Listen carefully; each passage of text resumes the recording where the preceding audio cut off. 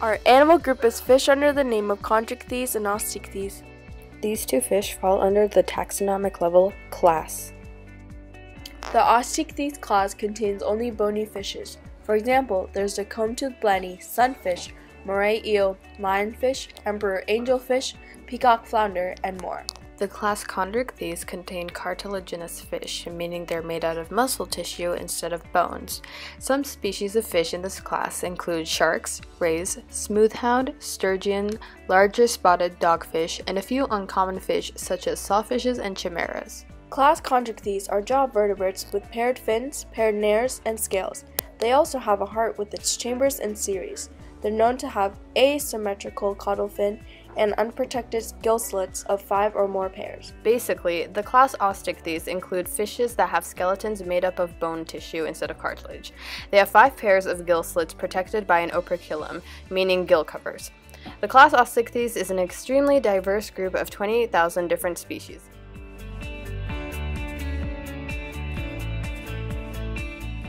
The first essential function we'll discuss is feeding. The food goes down to where it is further processed in finger-like pouches called pyloric ceca. The pyloric ceca produces and discharges digestive enzymes and absorbs nutrients from digested food. Their intestines complete the process of digestion and nutrient absorption. A fish's respiration is functioned by their gills. Most fish exchange gases using gills located on either side of the pharynx, which is basically their airway.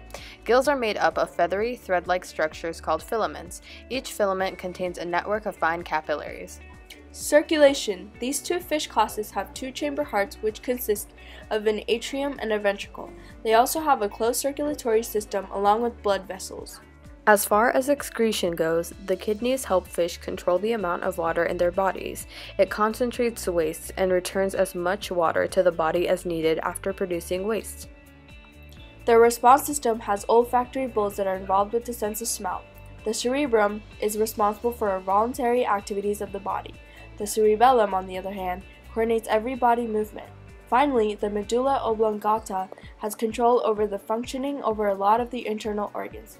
Most fish move by alternately contracting paired sets of muscles on either side of the backbone, creating S-shaped curves that move down the fish's body. This force is what propels the fish forward. Because their body tissues are made more dense than the water they swim in, sinking is an issue for fish who are cartilaginous.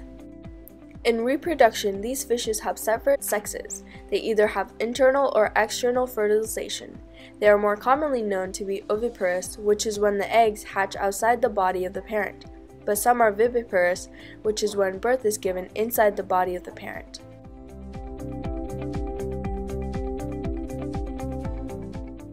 The first main difference that we've already established is that the fishes in the Chondrichthyes class are basically made up of cartilage, unlike the fishes in the Osteichthyes class, which are bony fish. Another difference includes their swim bladder. Well, the Osteichthyes are actually the only class that have a swim bladder, as we confirmed before. This gives them the advantage to adjust their buoyancy freely, meaning they'll be able to float on water and swim, also to stop swimming at any time they want, as opposed to the class Chondrichthyes that do not have a swim bladder, and in fact they have to be swimming all the time, or else they'll just sink to the bottom. Another difference in their body plan includes their scales. Cartilaginous fish, also known as class Chondrichthyes, have plissoid scales, meaning tiny, rough scales are part of their integumentary system, which is their skin. Class Osteichthyes actually have scales called cycloid and ctenoid, which are much more thin and translucent skin and is on the outer layer. The final difference we were able to find that is a small but still significant difference between the two classes involved their jaw to skull. Chondrichthyes are able to move their upper jaw independently due to there being no such connection between their jaw and skull. But for Osteichthyes, their upper jaws connect with the skull, and the skull contains only somewhere around 63 tiny bony parts. They also do not have eyelids as opposed to Chondrichthyes, where they tend to have eyelids. Finally, their ecology. Fish in general are very important to our ecosystem because they contribute essential nutrients to their habitat, helping to regulate their food web. They are an important food source not only to humans but to other organisms. Without them, the food system structure would collapse. Using the sharks again as an example, sharks are at the top of numerous food chains and keep vital habitats and seagrass beds healthy. We need sharks to continue regulating the marine waters ecosystem and to maintain the balance between their habitats and the population of their prey stable.